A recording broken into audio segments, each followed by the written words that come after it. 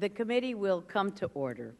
After recognizing myself and the ranking member, my good friend Mr. Berman, for 7 minutes each for our opening statements, we will then proceed to hear from our witnesses. The chair would ask our witnesses to keep their oral summaries of their written testimony to no more than 5 minutes each. I'm getting quite a reputation for being ruthless with this gavel, Mr. Chairman. I'll have to be kinder. Following, what's that?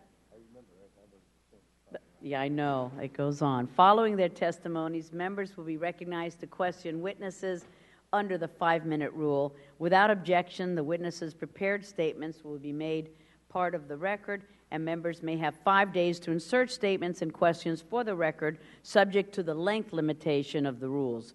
The chair now recognizes herself for 7 minutes. Today we consider lessons learned from past UN reform attempts to ensure that present and future efforts are based on what works. What a concept. Lesson 1, money talks. The biggest problem with the UN is that those who call the shots don't have to pay the bills. Most UN member nations pay next to nothing in assessed contributions, but work together to adopt UN programming decisions and budgets, passing the cost on to big contributors like the U.S. The U.S. goes along and pays all contributions that the UN assesses to us, 22% of the UN regular budget, plus billions more each year. The current administration has unconditionally repaid our UN arrears.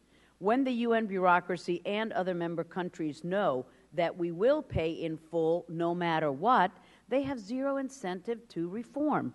Almost every productive U.S. reform effort has been based on withholding our contributions unless and until needed reforms are implemented. In the 1980s, for example, Congress adopted an amendment to withhold funding until the UN changed how budgets are voted on. That effort showed some success until the amendment expired. That threat was no longer credible, and the UN returned to business as usual.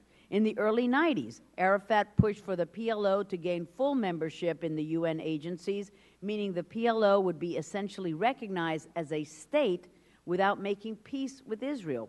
The PLO strategy looked unstoppable until George H.W. Bush administration made clear that the U.S. would cut off funding to any UN entity that upgraded the status of the PLO. The PLO's effort was stopped in its tracks. While Arafat is gone, his successors are up to the same tricks today. The U.S. response must be just as strong.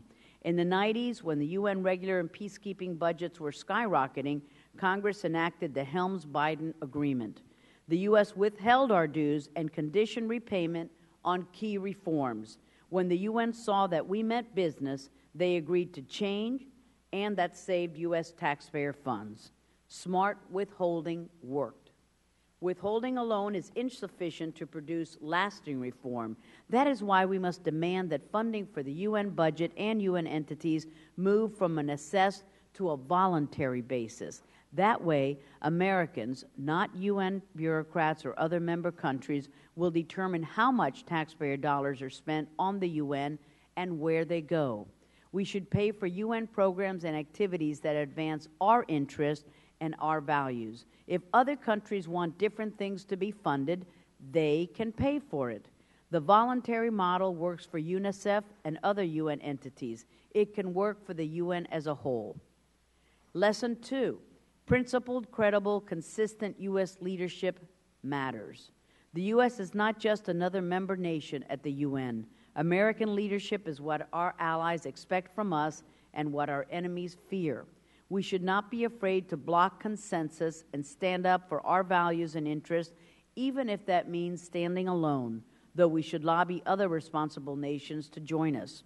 Last week, the working group reviewing the UN Human Rights Council came out with an outcome document that made no structural reforms needed to turn the Council from a rogues gallery to a useful entity. Even as the U.S. criticized the review process, calling it, quote, a race to the bottom, end quote, we did not demand a vote, allowing it to be adopted by consensus. Such indecisiveness undermines our credibility with our allies and weakens our ability to advance our goals at the UN. Lesson 3, require real reforms and don't settle for cosmetic changes. In 2006, the UN finally abolished the shameful UN Commission on Human Rights, which had fallen so far that it had been chaired by Gaddafi's Libyan regime. Instead of replacing the commission with a body based on real membership standards, the UN created a Human Rights Council that is as bad, if not worse, than its predecessor. Even the New York Times rejected the U.S. joining the council, calling it, quote, an ugly sham offering cover to an unacceptable status quo, end quote. The majority of the council members, including China, Cuba, Russia, and Saudi Arabia, are not free nations. The council even has a permanent agenda item criticizing Israel. The council is expected to adopt several more anti-Israel resolutions at the current March session. When the council does periodically adopt resolution criticizing real human rights abuses, they are usually too little and too late. Why did it take the massacre of hundreds of people in the streets for the UN to throw Libya off the council? Why was Gaddafi's regime permitted to join the council to begin with? Now that the 5-year review of the council has indicated no real reforms will be forthcoming, the U.S. should finally leave the council and explore alternative forums to advance human rights. Lesson 4, don't compare apples and oranges. Some of the UN defenders like to cite some good UN activities to gain support for funding bad ones. However, we're not here to play let's make a deal. Each UN office, activity, program, and sub-program must be justified on its own merits and funded voluntarily. UNICEF aid to starving children cannot excuse UNRWA having members of Hamas on its payroll. To incorporate lessons learned, I will soon introduce a revised version of the United Nations Transparency, Accountability, and Reform Act, which I first introduced in 2007. Its fundamental principle will be reform first, pay later. I hope that my colleagues will join me in lending strong bipartisan support to this bill.